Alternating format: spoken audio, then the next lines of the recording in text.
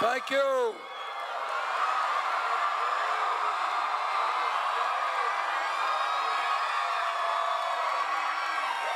Thank you.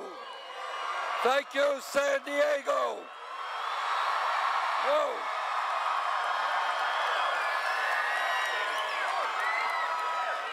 Let me thank all of you thank you for coming out tonight. And let me thank Rosario Dawson for that extraordinary introduction.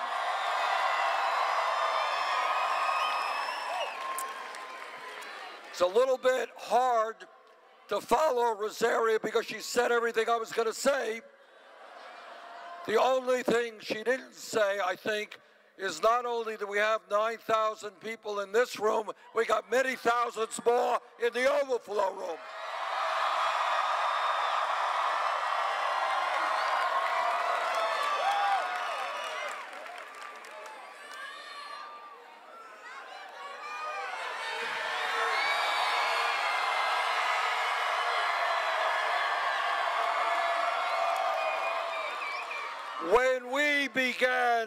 When we began this campaign about 10 months ago, we were 3% in the polls, about 70 points behind Secretary Clinton.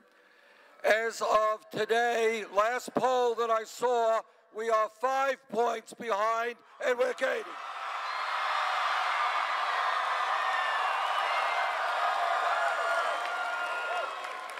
When we began this campaign against the most powerful political organization in the country, we had no money and no volunteers.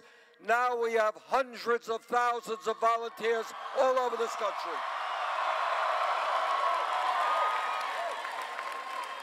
When we began this campaign, we were considered a fringe candidacy. Now, who in America, the media said, could believe in a political revolution?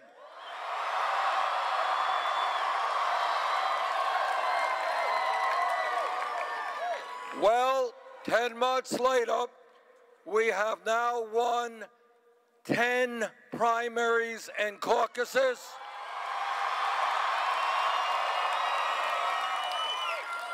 And unless I'm very mistaken, we're going to win a couple of more tonight.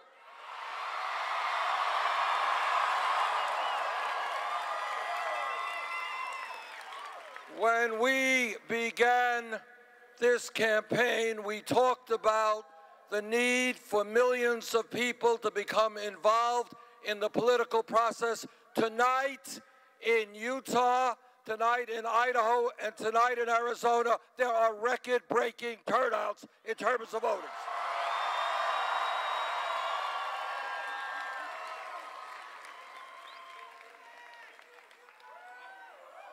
Now, this campaign is doing as well as it is generating the kind of energy and excitement we're seeing here in San Diego and all over this country.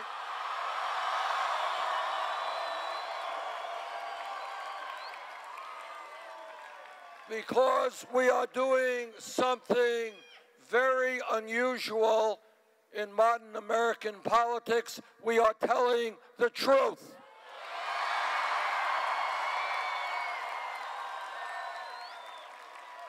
Now, the truth is not always pleasant, not in our personal lives, not in our political lives, but we cannot go forward as a nation unless we are prepared to confront the real issues facing our country.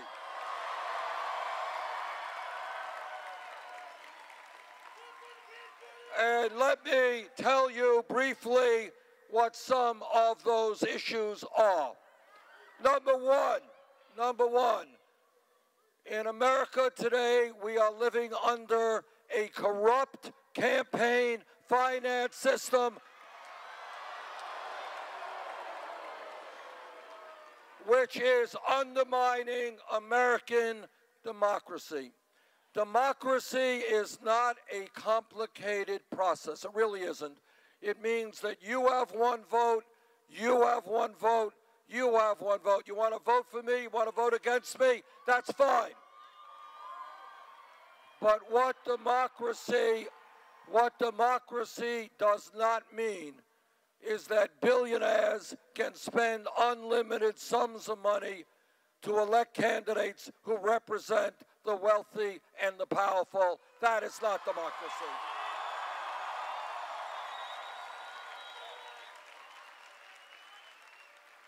Democracy is not about cowardly Republican governors trying to suppress the vote. And all over this country, what we are seeing is Republican governors making it harder for poor people, for people of color, for young people, for old people to vote.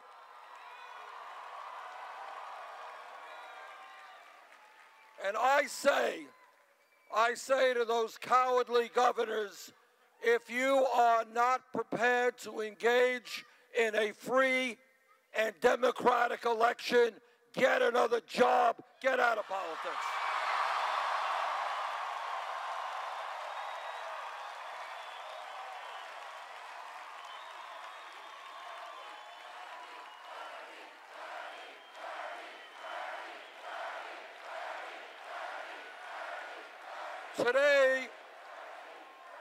Today, the United States has, sadly, one of the lowest voter turnouts of any major country on earth.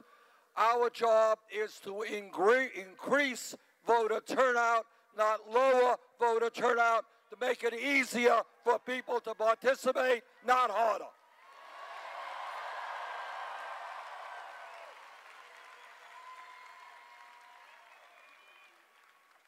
But as Rosario mentioned, this campaign is not just about a corrupt campaign finance system which is undermining democracy. It is about a rigged economy. It is about an economy in which the top 0.1% now owns almost as much wealth as the bottom 90%. It is about an economy where the 20 wealthiest people own more wealth than the bottom 150 million people. It is about an economy in which one family, the Walton family owning Walmart,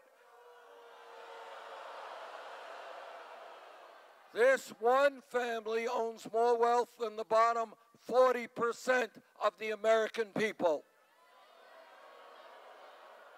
And what a rigged economy is about is the wealthiest family in this country paying their employees wages that are so low that many of those workers have to go on Medicaid and food stamps.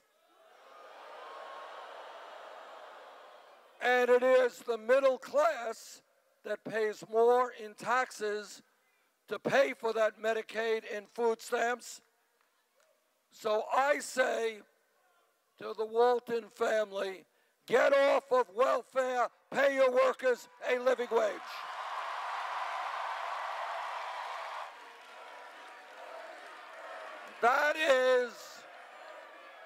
That is just one example of many of a rigged economy. Working people paying more in taxes to subsidize the wealthiest family in this country. That is crazy. Together, we're going to end that.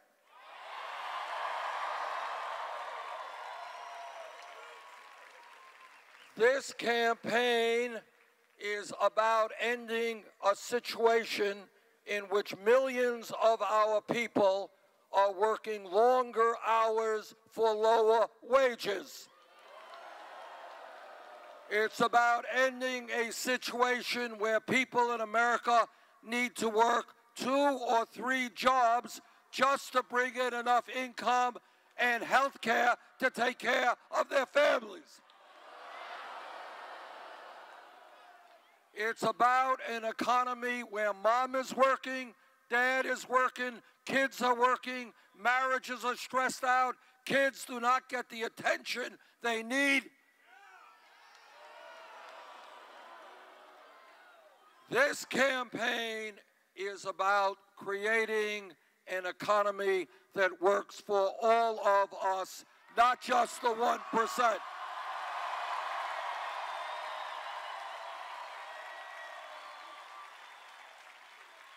But it is not just a corrupt campaign finance system that we are going to change.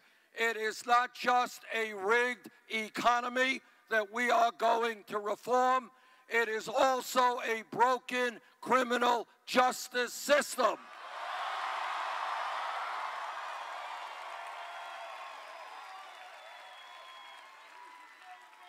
It is not acceptable to me that we have more people in jail than any other country on earth.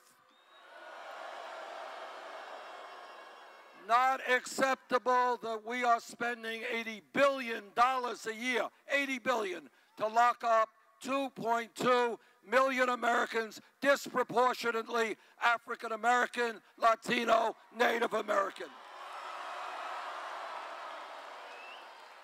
This campaign is about real criminal justice reform, real police department reform.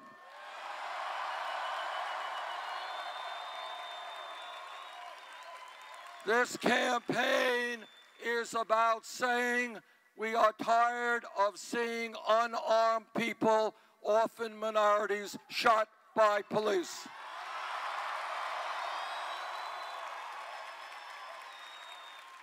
Now, I have been a mayor, and I have worked with police departments all over my state and police departments all over the country. And the truth is, vast majority of police officers are honest and hardworking.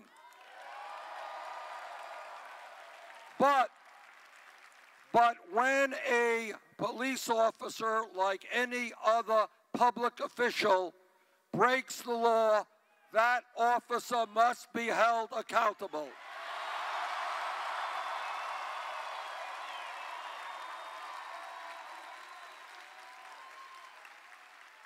This campaign is about ending the militarization of local police departments. It is about making police departments reflect the diversity of the communities they serve. It is about rethinking the war on drugs.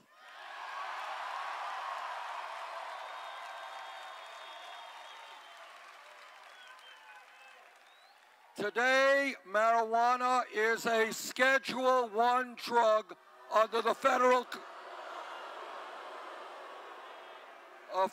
Schedule I drug under the Federal Controlled Substance Act, right alongside of heroin. In my view, that is nuts, and that's why we have introduced legislation to take marijuana out of the Federal Controlled Substance Act.